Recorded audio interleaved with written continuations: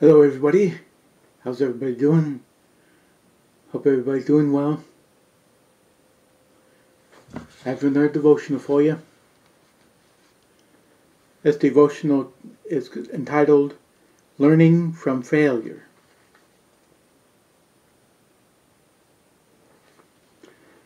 And I'll be reading from my Bible, Luke chapter 22, verses 54 through 62.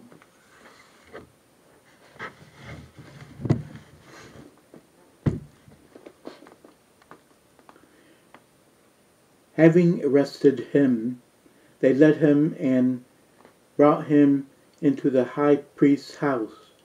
But Peter followed at a distance.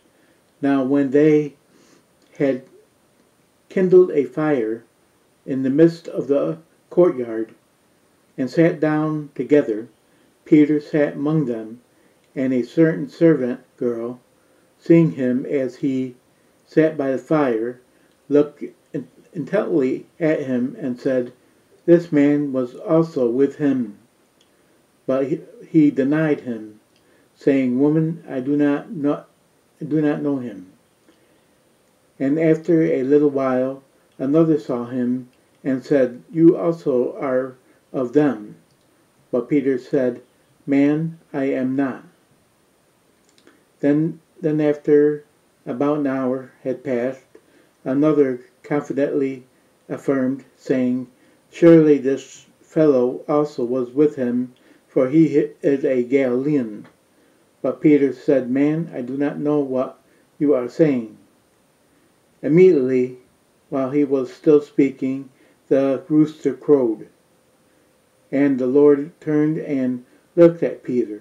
Then Peter remembered the word of the Lord, how he had said to him, "Before the rooster crows, you will deny me 3 times."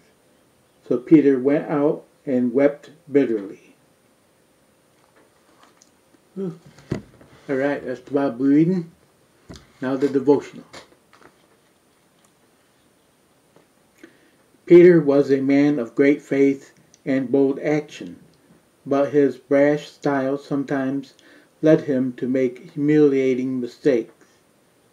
More than once he probably felt like a failure rather than a faithful disciple.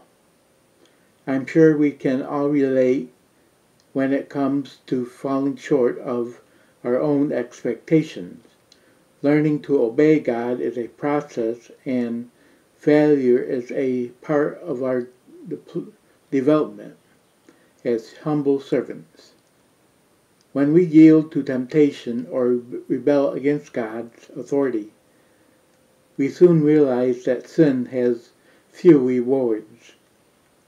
We'd all prefer to grow in our faith without any missteps at all, but we can't deny that our failures are instructive.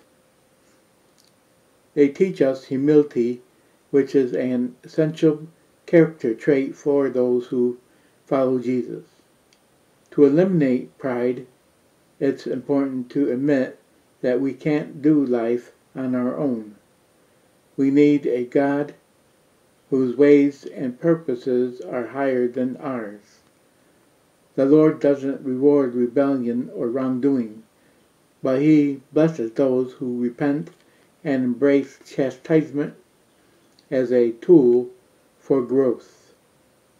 So make it your goal to be a pliable student in the Lord's hands, and thank Him for using your failures to benefit you while bringing Him glory. Amen. Alright, that's it for the reading. I hope you enjoyed it. Hope you got something from it. And until I read to you again, God bless you all, and goodbye.